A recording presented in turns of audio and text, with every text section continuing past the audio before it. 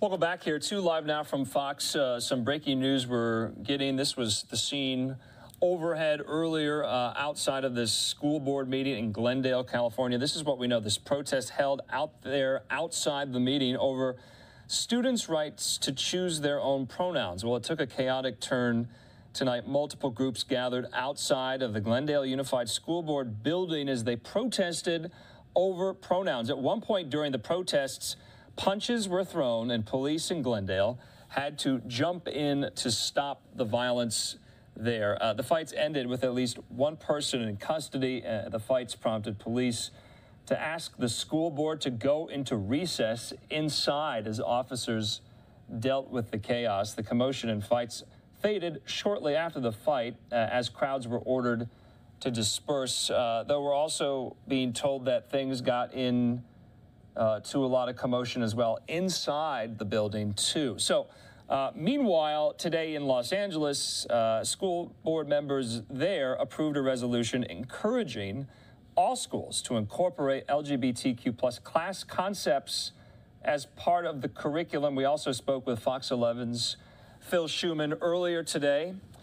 He was in Temecula, where teachers gathered to protest the school district board's decision to exclude certain textbooks from the curriculum.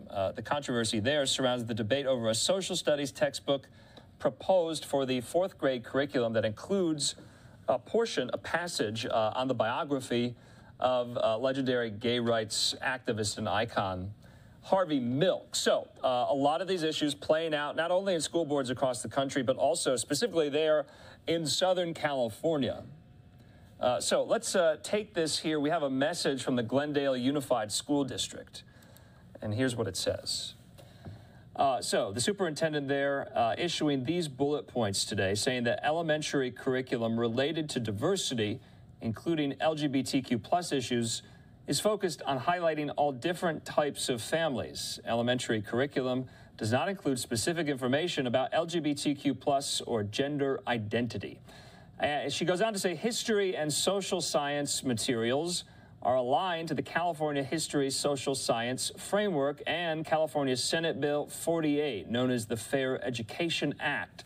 She goes on to say in Glendale Unified School District, health instruction related to teen development and sexual health education is taught in grades 5, that's development and maturation, 7 and 9, that's sex. Teachers are trusted to use professional judgment when deciding if a particular topic is suitable for study or discussion in accordance with the California Education Code and state law. But you can see, though, it was quite chaotic earlier today outside of the building where the school board meets. You can see there a lot of news crews also in the parking lot as well.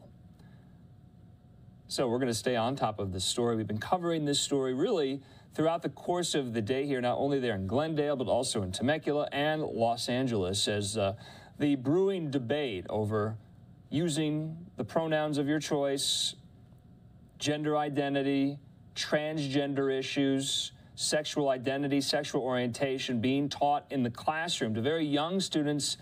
That is brewing ever so much there in Southern California, especially as we are, now 6 days into Pride Month.